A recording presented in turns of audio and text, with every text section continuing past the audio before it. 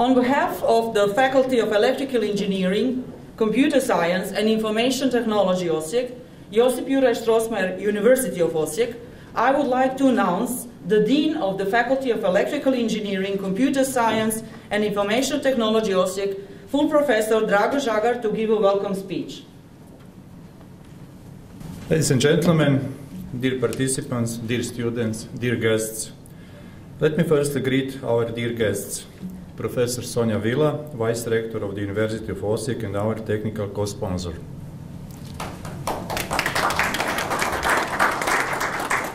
Professor Gordan Gledec, Dean, and Professor Mislav Grgić, ex-Dean of the Faculty of Electrical Engineering and Computing, Zagreb, co-organizer of this conference. Professor Ivan Samardzić, Rector of the University of Slavonski Brod, our co-organizer. Mr. Tomislav Krolo, representative of City of Osijek, City of Osijek. Mr. Dragan Vulin, President of County Assembly of Osijek-Baranja County. I would also like to greet the representatives of this year's main industrial partner of the conference, Odašiljači i veze Zagreb, and Mr. Mate Botica, Director with company. And also our gold partner this year, AKD, and Mr. Sertic.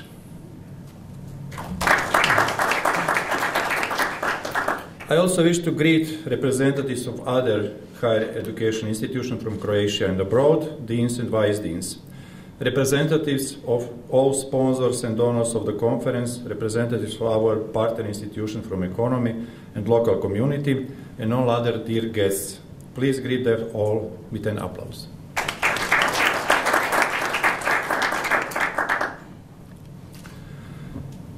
It is our great pleasure to welcome you in occasion of the 4th International Conference on Smart Systems and Technologies 2020, organized and hosted by the Faculty of Electrical Engineering, Computer Science and Information Technology Osijek, Josip Juraj Strossmayer, University of Osijek. It is my special pleasure that again this year our organizers of the conference are Faculty of Electrical Engineering and Computing, University of Zagreb, and Faculty of Mechanical Engineering, ex-University of Osijek, now University of Slavonski Brod. The conference is technically co-sponsored and supported by many international and Croatian scientific, professional, and other organizations, institutions and companies, especially by IEEE Region 8 and IEEE Croatia section, Ministry of Science and Education, SIGRE, Croatian Academy of Engineering, and our university. I also wish to thank to other numerous sponsors, donors, and company supporters, especially our main industrial partner of the conference, Odašiljači i veze Zagreb. After 2 years, this year we have respective number of papers that will be presented at the conference. In total, 37 accepted papers, 90 authors from 10 countries that are actively participating in the conference program. This year's SST conference, despite these pandemic situations, a new normal, continues to provide the participants opportunity to present and share their research results and exchange experiences in all aspects of smart systems and technologies, both physical and virtually. Besides the 10 regular sessions, this year we have also 4 interesting workshops comprising different aspects of smart systems and technologies. Furthermore, we have 2 technical lectures given by our main sponsors. And finally, we have 2 respective keynote lectures given yesterday by Professor Henry Muccini from the Department of Information Engineering, Computer Science and Mathematics, University L'Aquila, and today Professor Markus Rupp, Institute of Telecommunication, Technische Universität Vienna. This year we have also organized, co-located the 4th Cybersecurity Conference, CSC, with respective number of partners, very interesting lectures, roundtable, and many interesting presentations. Especially I wish to thank all members of different committees, reviewers, and numerous volunteers. Without their support, this conference will not be successful. In addition, To the technical program of the conference, we hope that despite this situation, you will enjoy a social program of the conference that we have organized during your stay in Osijek. I wish all of you productive and interesting conference and pleasant stay in Osijek and Croatia. Thank you.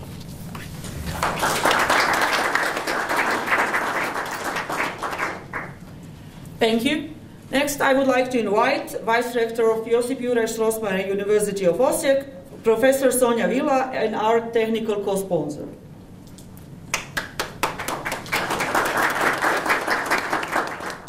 Thank you.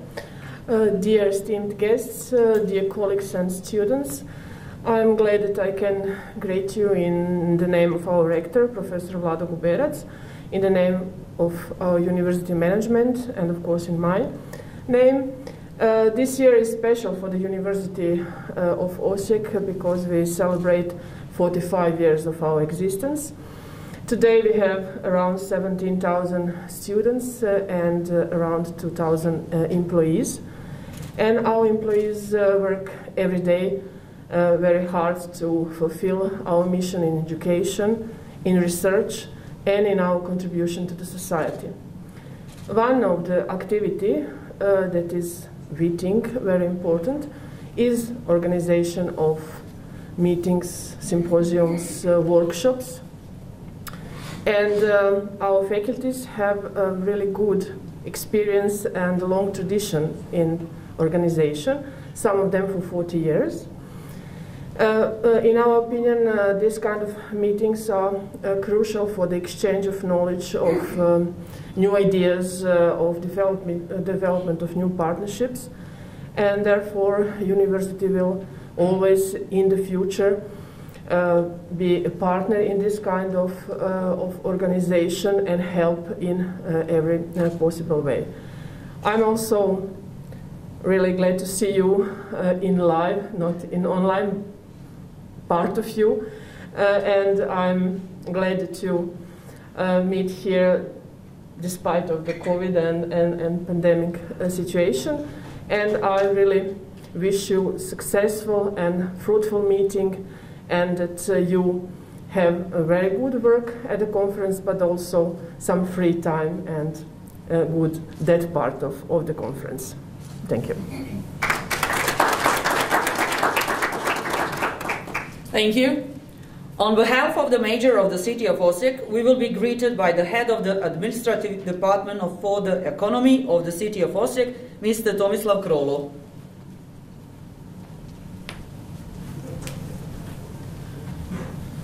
Thank you. Good morning. I'm honored to greet you all on behalf of Mayor of City of Osijek, Mr. Vrkic, and myself. Congratulations to FERIT on organizing this conference that brings smart systems and technologies experts to Osijek. Dear conference guests that are visiting Osijek just especially for this conference, I wish you a warm welcome to Osijek and Slavonia, and to all your conference attendees, I wish you a pleasant stay and a successful conference. Thank you. Thank you. I would like to invite Head of Osijek Baranja Assembly, Mr. Dragan Vulin.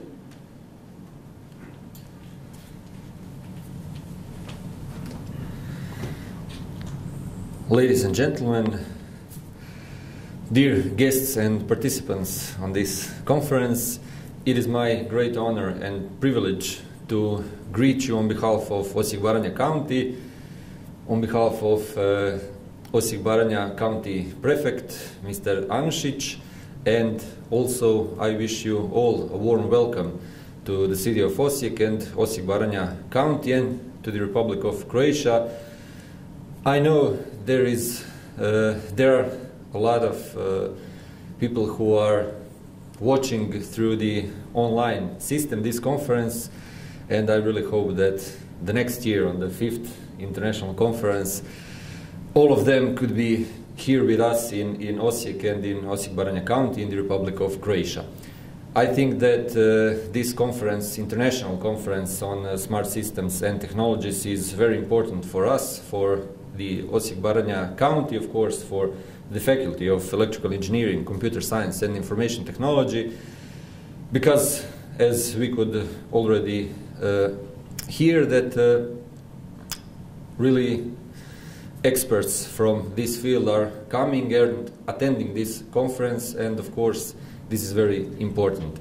I wish you all a pleasant stay in Osijek. Of course, for those who are watching us online, they unfortunately could not enjoy in Osijek in that our hosts prepared for this conference, and of course I hope and I believe that you will make a lot of useful contacts, but not the physical ones, in this conference, and it would be useful for us and for you in our future. So once again, I wish you a pleasant stay. I wish you a good conference, and I hope we will see each other next year on the 5th conference and in a bigger number of participants. Thank you once more.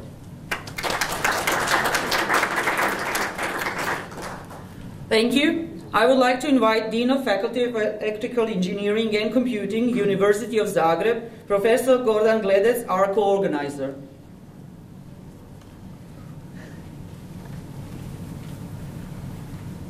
Good morning. Drago asked me for a short speech, and you will agree with me, it's very difficult for a university professor to give short speeches since we are all accustomed to 45 minutes time slots. But I will try anyway. It's a great, both professional as a dean and a personal privilege for me to welcome and greet you all at this conference. If you look at the names of programming committee and steering committee, you will see a lot of names from FER, which is a clear indication and a clear sign of great and deep cooperation, professional cooperation that we have between our faculties. Also, there's a lot of personal connections and friendships that stem from this cooperation. And I'm sure we have worked along ever since the faculty FERIT was established. We have worked together at the benefit of the whole country, and I'm sure we will keep it that way along with other technical faculties, namely Faculty of Mechanical Engineering and all the other technical faculties in Croatia, in developing our ideas, our common goals, and serve to the benefit of the people of Croatia. So I hope this conference will continue to be excellent as until now, and thank you for your time.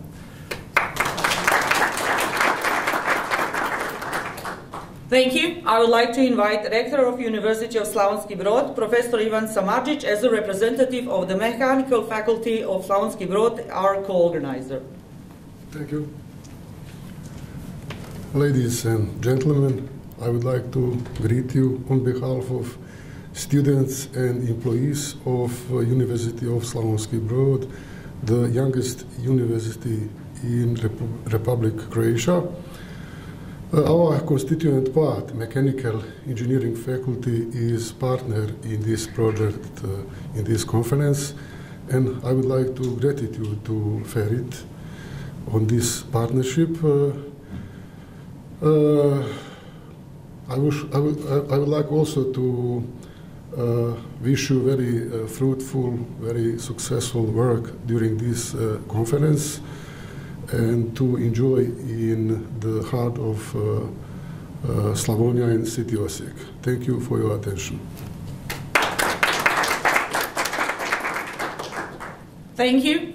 On behalf of the IEEE Croatia section and Croatian Academy of Engineering, we will be greeted by the Professor Mislav Grgić.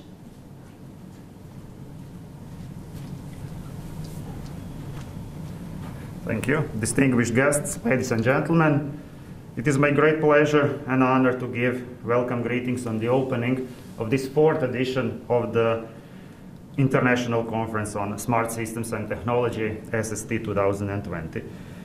I welcome you on behalf of the IEEE Croatia section and our chair, Professor Maja Matijašević, and also on behalf of our Croatian Academy of Engineering and our Academy President, Professor Vladimir Androchec.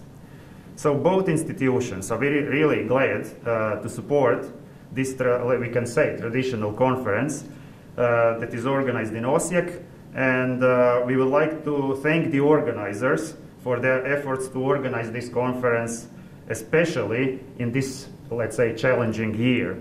On this place, I would like to thank the General Chair, Professor Drago Žagar, who is also the Dean of the Faculty of Electrical Engineering, Computer Science and Information Technology of the University Josip Juraj Strossmayer in Osijek.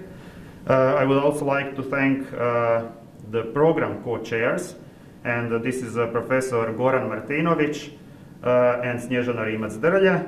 Then I would like to thank the registration chair, Professor Kruno Miličević, publication chair, Professor Irena Galić, and publicity web co-chairs, Daniel Topić and Josip Balen. Thank you all. So finally, I wish you a productive and successful event, constructive discussions, and a happy and enjoyable stay in this beautiful, and I need to say, my hometown, Osijek. Thank you.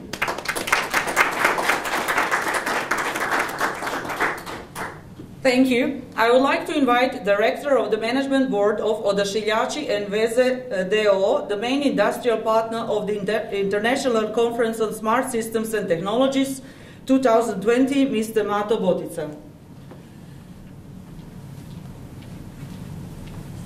So, good morning, everybody. Just one mistake, I'm Mate Botica, no Mate. Never mind. So this speech is without any preparations, and so it will be very short. Just to tell you, everybody, I'm very proud that we are this year industrial partner of this conference, and I'm very proud that I'm in this conference today. And thank you for Mr. Žagar for invitation. I know that we have a lot of topics today, and I wish you all a very successful work today, and I will be that we stay in touch in the future for a long time. Thank you very much. I apologize for my mistake. Thank you. This is the end of the opening ceremony. I'm thankful to all the guests of honor and participants of this ceremony. Enjoy the conference.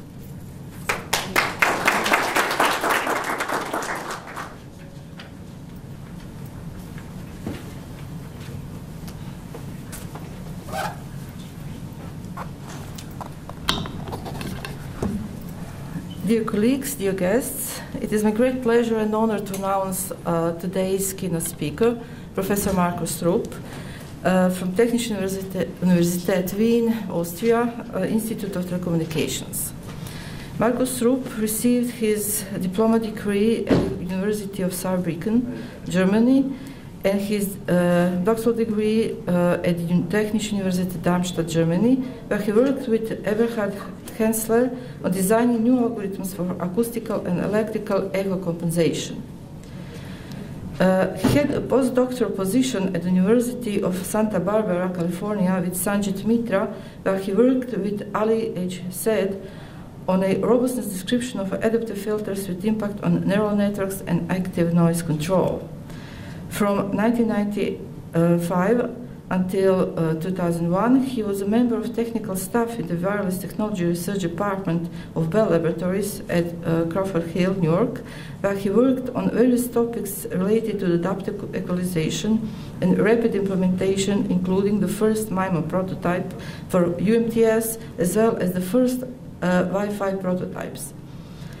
Since October 2001, he is a full professor for digital signal processing in mobile communications at the Vienna University of Technology, where he founded the Christian Doppel Laboratory for Design Methodology of Signal Processing Algorithms in 2002, and the Institute for Communications and Radio Frequency Engineering, now Institute of Telecommunications.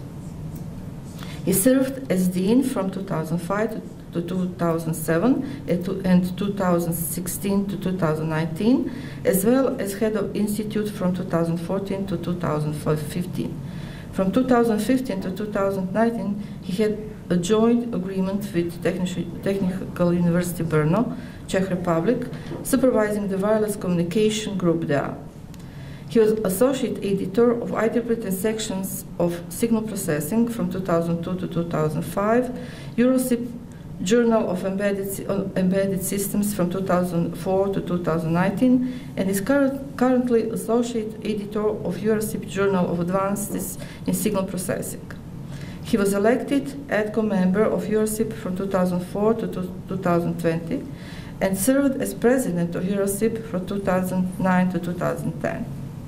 Professor Rupp authored and co-authored more than 600 scientific papers and patents on adaptive filtering, wireless communications, and rapid prototyping, as well as automatic design methods. Today, he will give us a speech entitled Wireless Communications of the Future. Unfortunately, Professor Rupp, due to COVID pandemic, could not come to Osijek, but he is with us online. Good morning, Professor Rupp. Morning. Welcome to SST 2020 conference. Thank you very much. So, do you want to say something before your presentation to audience? Yeah, well, I'm very thankful that you invited me, and I feel really sad that I cannot be there in person, because I was looking forward to visit you in Osijek. Unfortunately, I think this year it will not happen. I hope we can do it in the near future. Yes, I hope also. So please, give us your speech. Thank you very much, and let me see if I can share my screen now.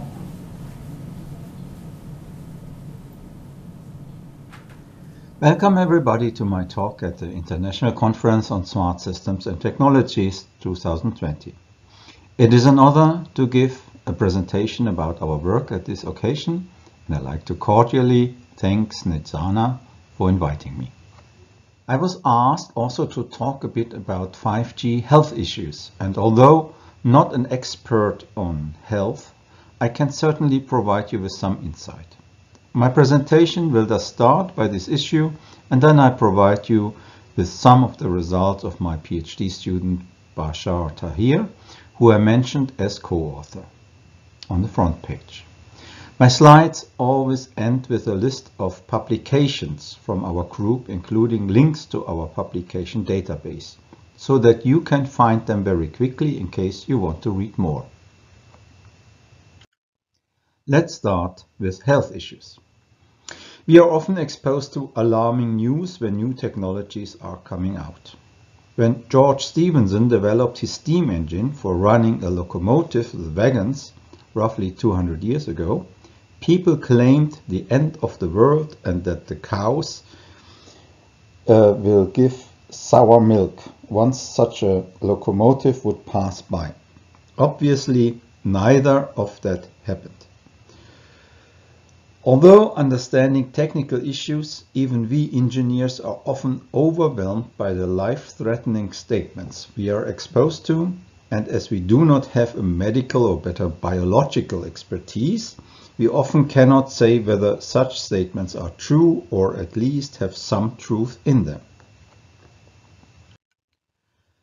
Let me give you a first example. On YouTube, you can find numerous videos that show how to cook an egg or heat popcorn with the help of a cell phone. It is understandable that non-technical people may believe such nonsense, but we engineers have learned how to calculate. So, let's calculate. A typical cell phone battery offers 2.6 ampere hours at 3.7 volt. This makes it roughly 9 watt hours. At best, around 10% of that can be converted into an electromagnetic wave, thus about 3000 watt seconds. To increase the temperature of an egg with 65 grams weight, we need about 200 joules or 200 watt seconds. Assuming that the egg would absorb the entire electromagnetic wave, which it cannot due to its geometry, it could gain maximally 15 Kelvin, and then the entire battery of the cell phone would be gone. Assuming 300 milliwatt of electromagnetic power radiation, the entire process would take 2.5 hours. Let me give you a second example. The so-called reflex study that was taking place in 2015-16 at the Medical University in Vienna. It worked with double-blind methods to evaluate the relation of electromagnetic waves on the corruption of DNA strings and came to the conclusion that electromagnetic waves originating from a cell phone could do so. However, journalists found out that the study was deliberately forged by some of the employees. The results could not be repeated by any other independent group so far. With the 5th generation, a new hype of hysteria came up, in particular with the corona pandemic. In Great Britain, people set 5G base stations on fire as they believed they would support the spread of the coronavirus. At the time, most of the base stations were not even active.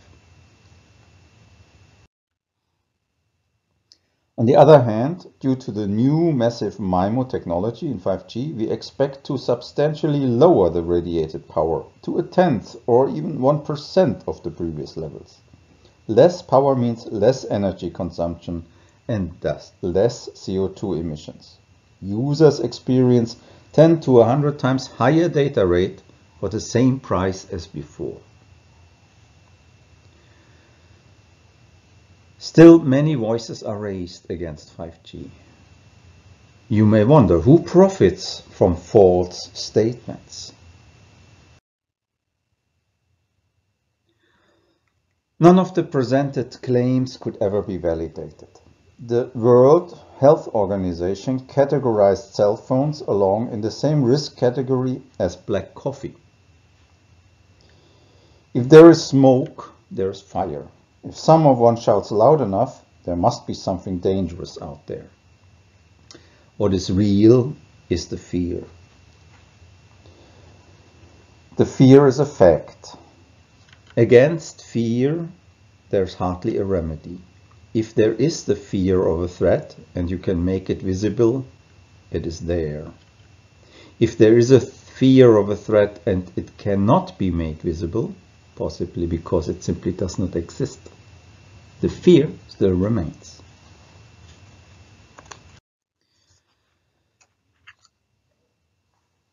It becomes a very subjective matter. Have a look at this picture. Would you believe in A or in B? Judge yourself. Before I start with the technical part, let me quickly explain how the wireless communication groups at Technical University of Vienna look like. We have several leaders here. One of them is Christoph Mecklenbroiker, who's an expert in vehicular wireless communications. Then myself as expert in signal processing and wireless communications. Then we have an assistant professor, Stefan Schwarz, who is the head of the Christian Doppler lab, which I will explain in more detail in the next slides. And eventually a senior scientist, Philip Svoboda, who is responsible for all the experimental work and core measurements. These Christian Doppler labs are an interesting concept in which you have research subsidized by the government in such a way that you need industrial partners. Here we have Nokia, A1, the service provider in Vienna, ÖBB.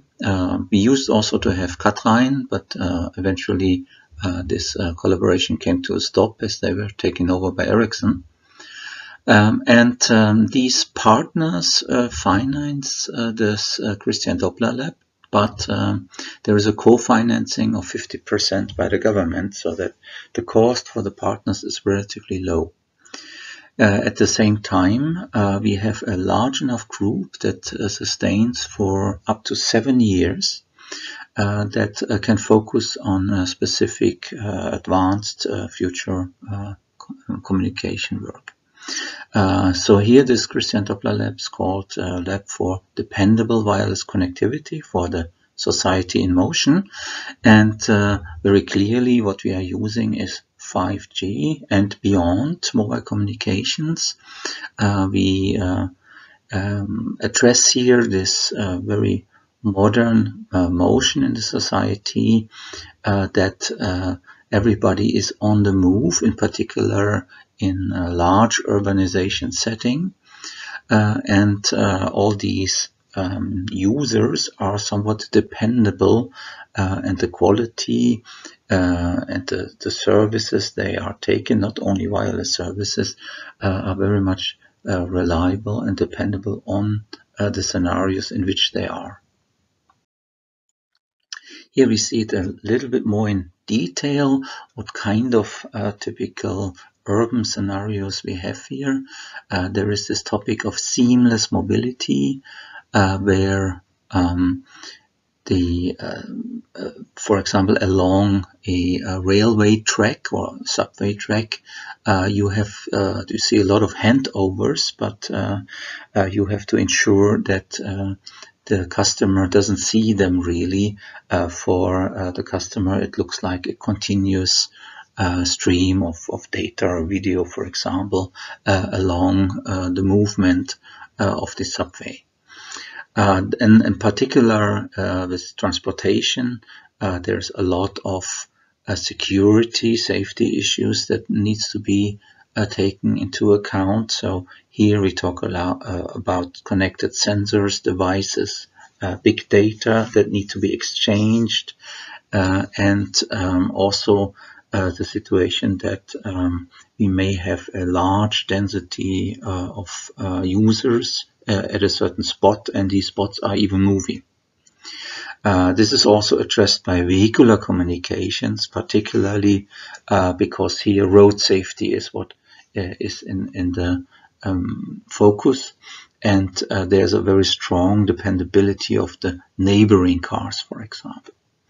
And then also we talk about autonomous devices, because here we expect in the future that we have more and more aspects of self-driving cars, for example, or vehicles. We even have self-driving buses now in Vienna that need to be taken into account so that the safety is guaranteed, in particular if you have pedestrians or bicyclists among them, who are typically not being equipped with any of these sensor data. What is the methodology in such a Christian Doppler lab? We basically have three major parts. One is measurements, one is link level, one is system level, and they are combining with each other, one supporting the other. So typically we do measurements. For example, now a lot of measurements are done in millimeter wave technology at 60 gigahertz or 26 gigahertz. And from these basic experiments, we learn a lot about the channel characteristics and how the waves propagate. And this then in turn goes into the link level simulation in form of a mathematical abstraction.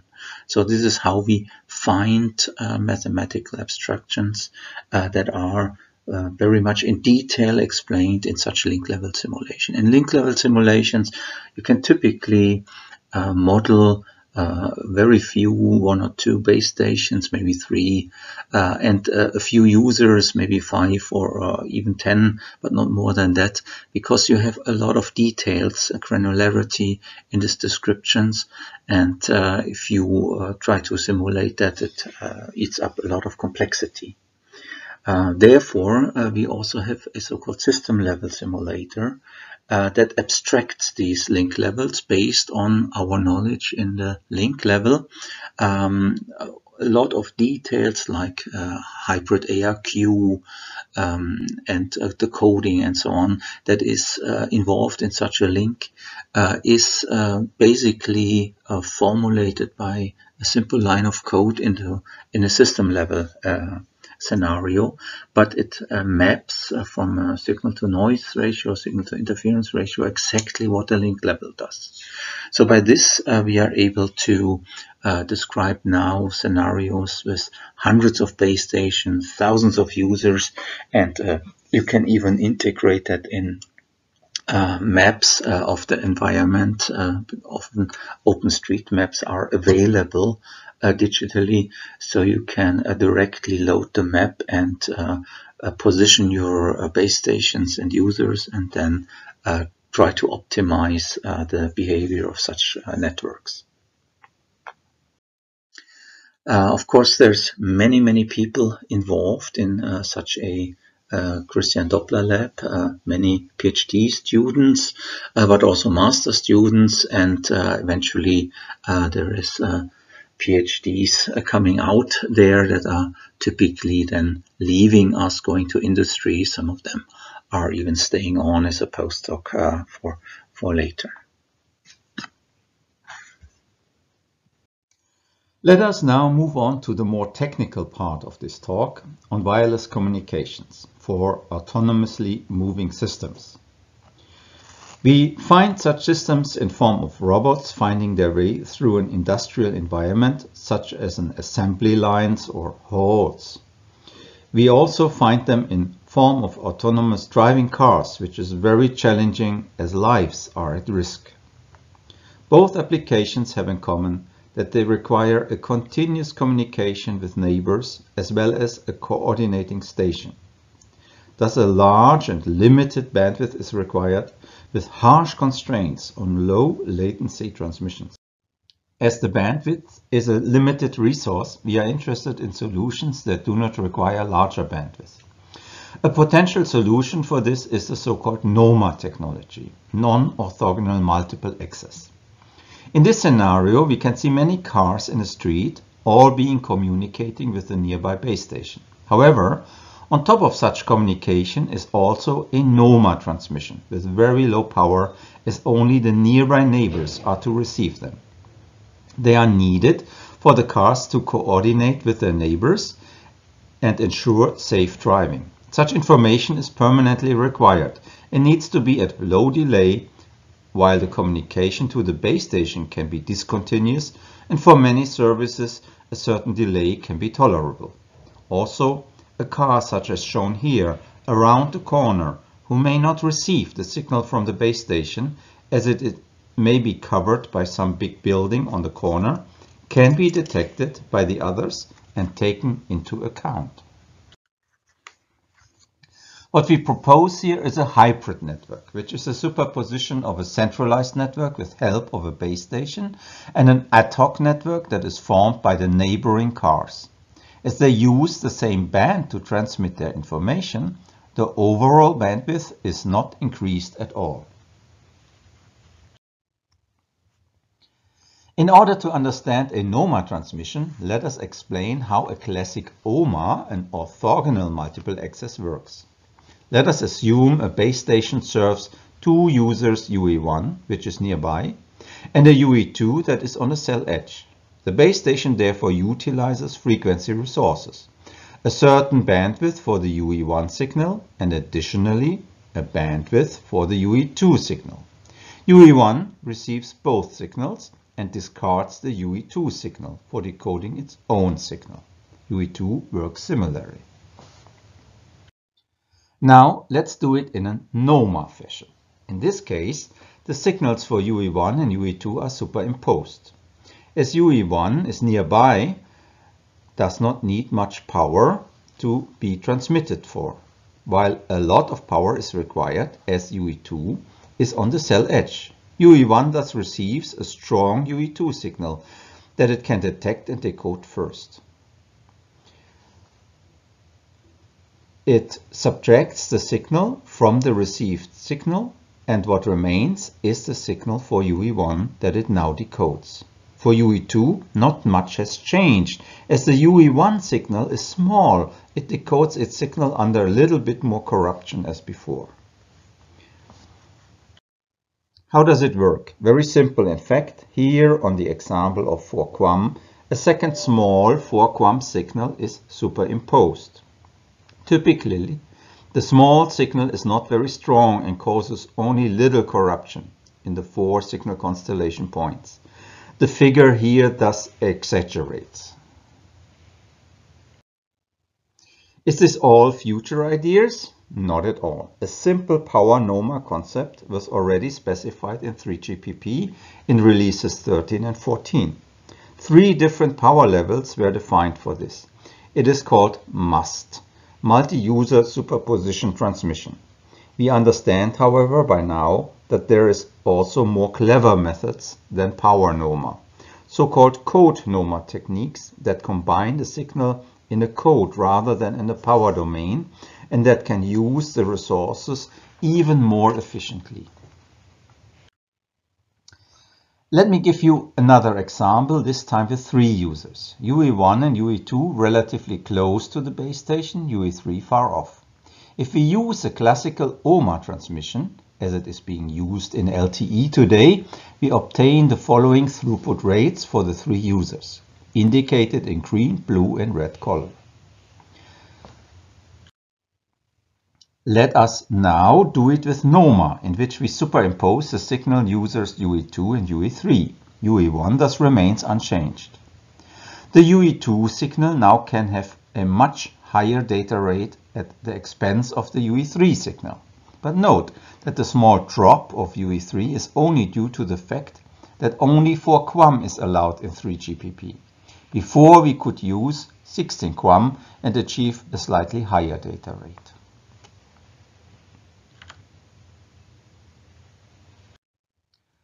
In any case, the sum rate is much larger now. We gain more than 10% depending on the operational point, even though 3GPP does not give us much freedom in selecting the optimal signal constellation. In the next example, we consider a larger amount of users in the uplink. In an OMA system, we can reuse the frequency resources due to segmented antennas. This is shown here for example in UE1 and UE4, which are far off in different directions. With code NOMA, we are able to serve these 6 users with much less bandwidth resources, simply assigning each one a different signature. This allows a grant-free access with very low latency. Grant-free means that we do not need a specific protocol to follow in order to avoid collisions, as we take the presence of collisions as given. Designing such a code NOMA system is not straightforward, as we need to design signatures with very low cross-correlation. Such signatures are not orthogonal, as we do not have an OMA system. An OMA system would not allow for such high data rate, as the resources would be shared among the users. In this publication here, we explain how to design systematically such low cross-correlation signature codes. The concept is thus, once we have the NOMA signatures, we assume up to k users that transmit at the same time.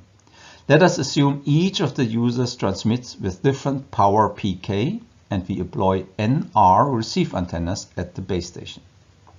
We can then describe the entire receive signal by a Khatri-Rao product of channel weights with the signature signals followed by a diagonal structured matrix that contains the transmit powers and also additive noise. For detection, we like to have a low complexity solution, thus if possible a matched filter. If not good enough in quality, we may have to employ an MMSE filter. We will use a parallel interference cancellation scheme that has low complexity and low latency with a few iterations of turbo decoding.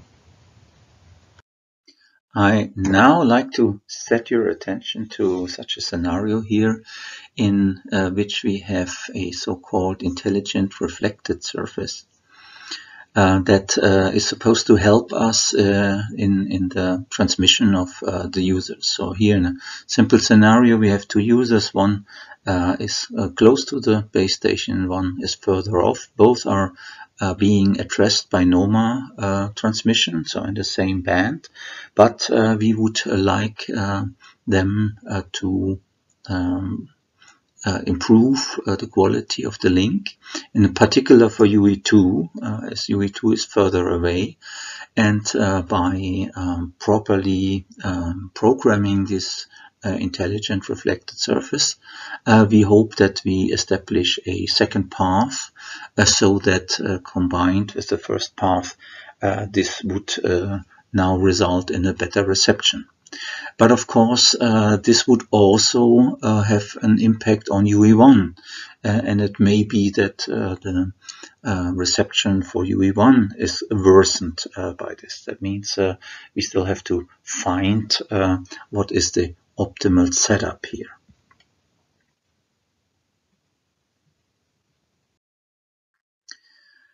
We assume that at the base station we have a superposition of both of the UEs, UE1 and UE2, plus additive noise, as we can see here in this relatively lengthy equation. Each of the UEs, UE1 and UE2, have a direct path connection and one that goes over this intelligent reflecting surface. And by properly selecting the phase terms, these are here shown as phi, we hope to improve the transmission from UE2. So essentially the phase would be selected so that together with H2 we form a phi G2 term that is phase aligned. But if we do that, we may corrupt H1 because it may not be phase aligned with G1. So we wonder in which sense we can improve now by properly selecting phi. Here we see the outage probability for the two users in a scenario where we transmit with 30 dBm, so relatively low power, 1 watt, but high for a small device. So therefore we call it a high SNR case in context of such a small device. What we recognize here in these curves is that certainly UE1 is received much stronger than UE2, which is to expect. Although we use NOMA, the UE2 that is further away is not being received so well.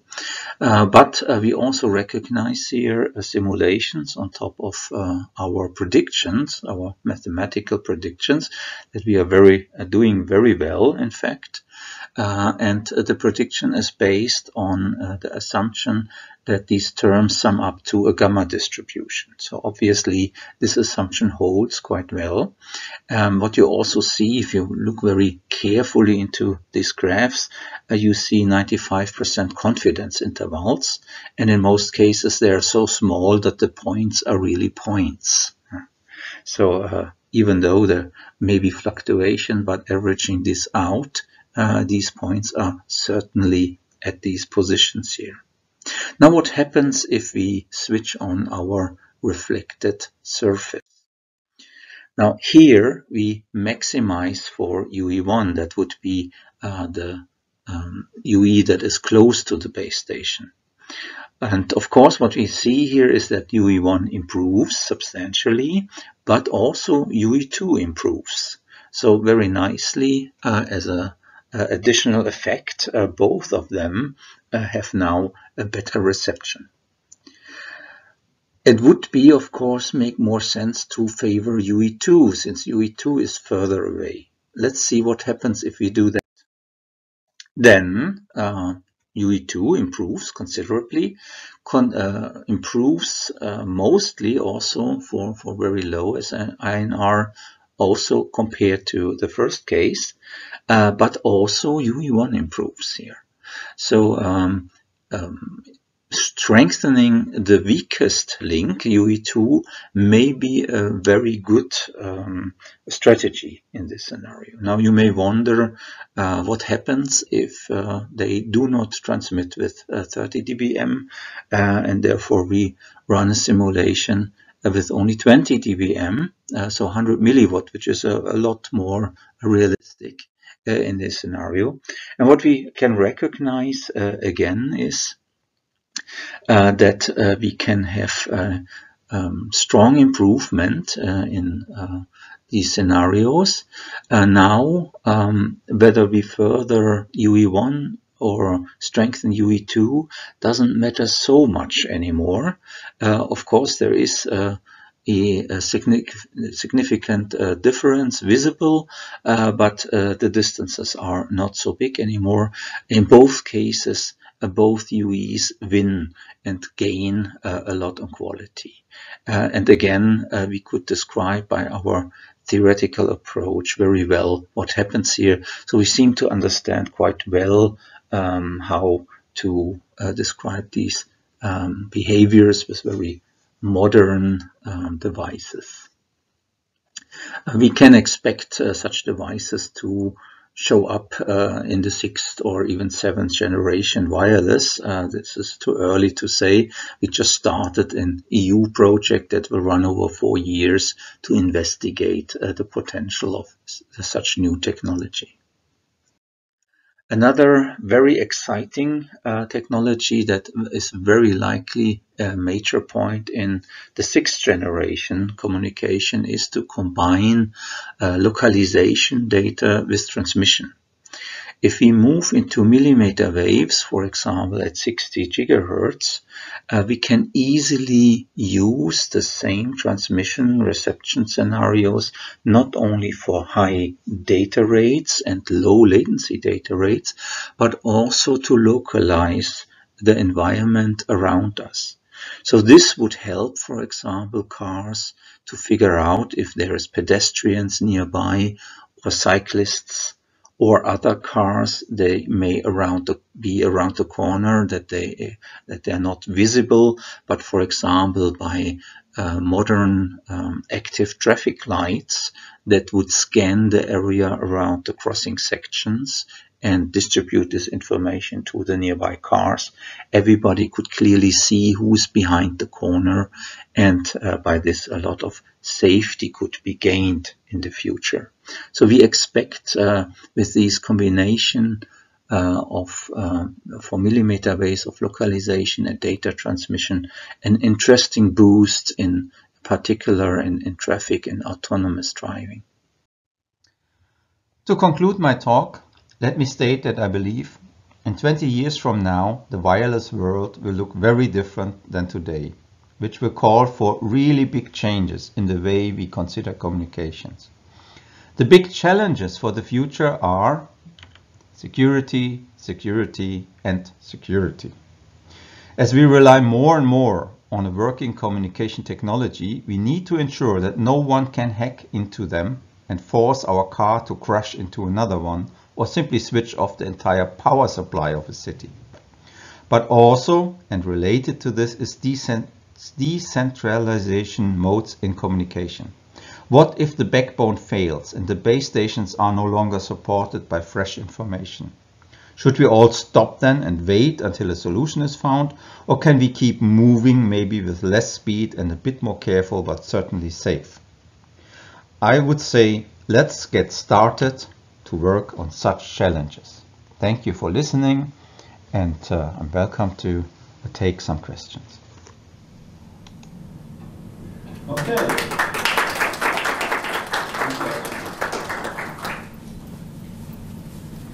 Thank you, Professor Rupp, for this very interesting presentation and for giving us a look at what awaits us in the future. We will make available link to your presentation, so a participant can look closely to the literature and find out maybe a little bit more these interesting things. Does anyone in the audience have any question for Professor Rupp? Well, if not, I have some questions, but I will put on one. The NOMA is very promising technology for future communication challenges, But for me, it's the most interesting, maybe, or one of the most interesting things is that the concept of intelligent reflection surfaces. Could you tell us a little bit more about that surfaces, about its design, and maybe where they would be located, and maybe some examples, please? Yeah, well, it's of course it's a very new technology that just started to evolve. We are starting the new EU project with 12 partners in Europe on this in December, and it will run for 4 years. So I wish we would be 4 years further so that I can give more detailed answers. At the moment, what I can say is that we look into material that can be controlled. For example, if you are in RF circuitry, you understand there's something like a varactor diode that can be switched on and off, and by this you can simply change the reflection of an antenna. Now, if you build such a surface out of many antennas, let's say a two-dimensional antenna array, of relatively small elements, then you have a whole surface that you can control. You control each element individually or all together. And a simple idea is to look at an incoming wave, let's say from an IoT device, that you would not reflect conventionally, but in a controlled way. So you could change the angle of departure away from what is classically expected by Snell's law.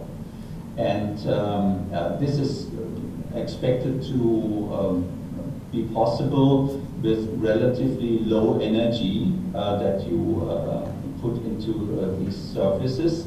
But nevertheless, you need a little bit of energy. You also need to control them. That means you also need a connection with some information stream that is controlled by the base station. Otherwise, it wouldn't make sense.